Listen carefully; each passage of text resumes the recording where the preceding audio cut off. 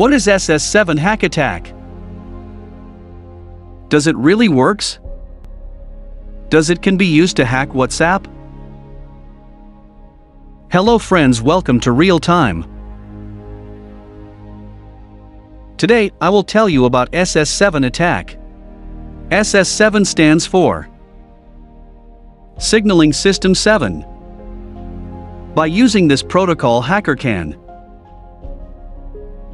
see messages, listen calls, track location of any person.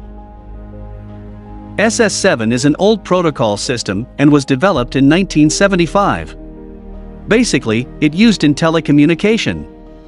For example, in network switching, routing, billing information.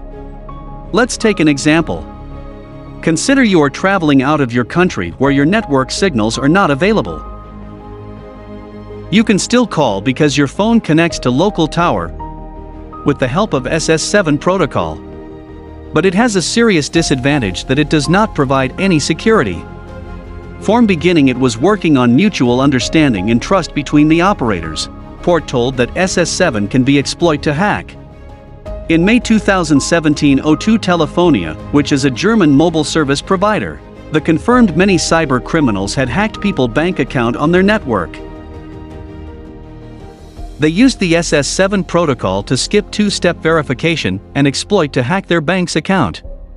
So, hacker can easily exploit your phone network security to listen calls, messages, and track location. Does WhatsApp is at risk due to ss7?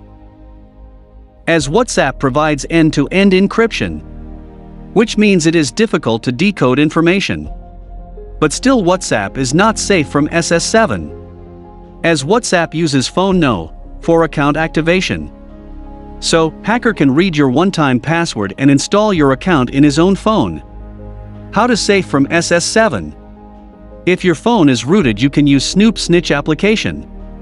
Basically, it warns you when hacker attacks. Thanks for watching.